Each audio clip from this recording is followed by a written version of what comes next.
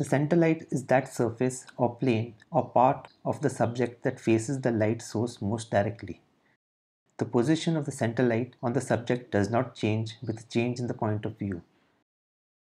The center light and highlight are different effects of light on the surface of the subject and are often confused as one and the same.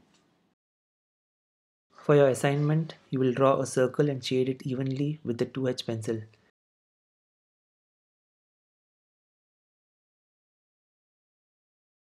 Then using your kneaded eraser, you will pick out a highlight. You will then mark the center light area by putting a ring around it with the 2H pencil. You will do this exercise every day. If you have got any value from this video, please give it a like and consider subscribing for more.